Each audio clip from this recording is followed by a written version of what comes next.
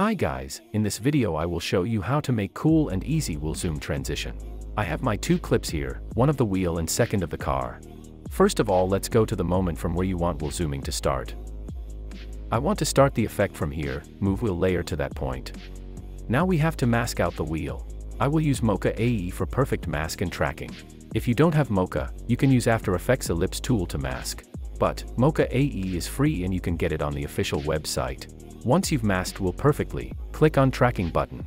Once the tracking is done, click on Save button and close Mocha AE. Under the Mocha expand matte and click on Apply Matte. Nice, as we have a perfect mask on the wheel layer, duplicate that layer and delete Mocha AE on duplicated layer. Rename bottom wheel layer to Rim. Now we have a rim only layer and full car layer. Go few frames forward now and cut their wheel clip. If you play back the video, we already have that weird zoom mask transition. Before we start making transition look cool, make sure to select rim layer and then double click on anchor point tool.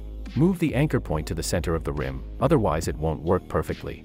Now press S on your keyboard, hold shift and press R, this will bring only scale and rotation only. At the very beginning of rim layer, click on scale and rotation stopwatch icon. Change scale to 0%. Go near where the wheel layer starts from and set scale to 130%.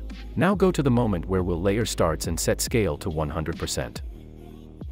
Add rotation here as well, change it to 1. Enable motion blur on rim layer. Select all keyframes now and press F9 on your keyboard. Now go to Graph Editor, right-click and select Edit Speed Graph. Make a smooth curve like mine.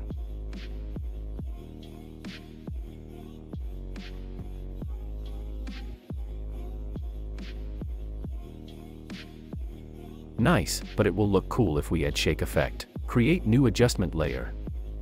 Cut it where the wheel layer starts from. Now go 20 frames forward, hold shift and press page down twice. Cut the adjustment layer there. Go to very beginning of that layer and add motion tile effect.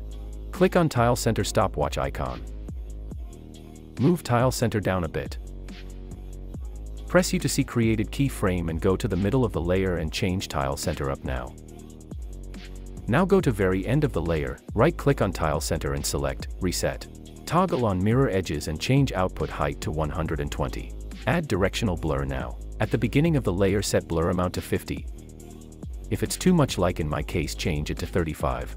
Click on blur length stopwatch icon now. Go to the middle of the layer and change blur to 0. Wheel zoom transition is ready. Hope this video was helpful. Thanks for watching and like the video please.